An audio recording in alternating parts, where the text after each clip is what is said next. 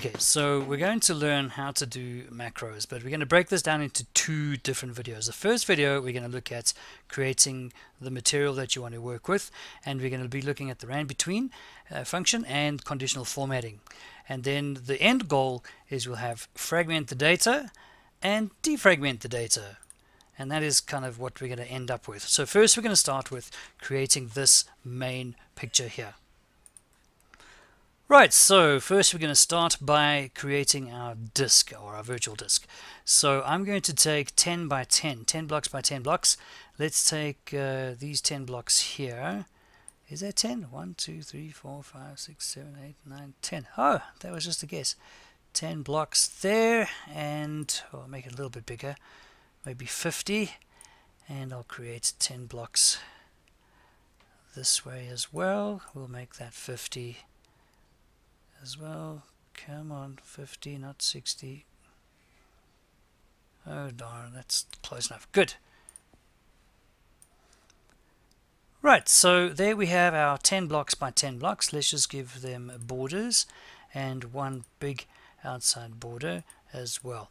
First thing is we're going to create our key where we're going to be using numbers 1, 2, 3, and 4 and 0. Okay, number 1. Let's just say number 1 will represent a Word document. Number 2 could be an image file. Let's say 3 is a spreadsheet or an Excel file of some kind. 4 could be a video file. And of course, free space. 0 is just free space. There's nothing that's been recorded to the disk just yet. And let's give them all a color. Now, in terms of colors, I'm going to stick with the primary colors at the bottom, just so it's quick and easy to find. So Word can be blue, an image can be dark blue, Excel can be green. There's my green. Let's make the video red, and of course free space is going to be white. So let's just make it white on purpose. Now it's time to do our conditional formatting based on the numbers, and the easiest thing is just select all of our cells and we go to conditional formatting. We go to highlight cells and text that contains no equal to. There we go. Format cells that equal to 1, the number 1, and we're going to not use any of these default ones. We're going to create our own ones. So custom format there.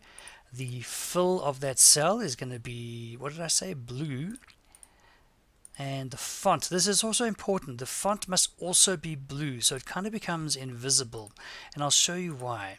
So whenever I put a number 1 in a cell, that cell becomes blue as well as the font, so you don't see the number 1 inside that cell.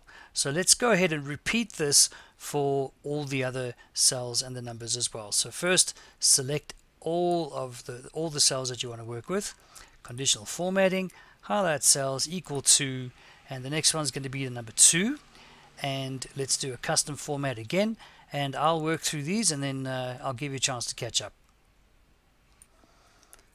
Okay, cool. So I've done all of my conditional formatting here. You can see everything that has a number 1 is blue, 2 is dark blue, 3 is green, 4 is red, anything with a 0 is white.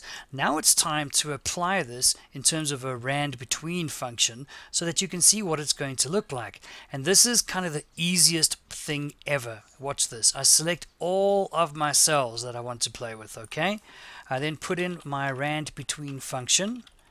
When I get there, RANDBETWEEN 0 and 4, and control enter, voila.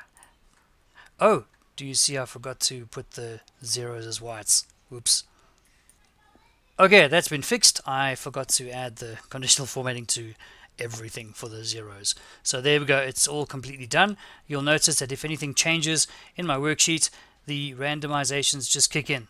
Okay, and that's the first start of what we're going to work with in terms of our macros and teaching the concept of defragmentation and fragmentation. So that's the first start. So go ahead and create this and then catch up in the next video.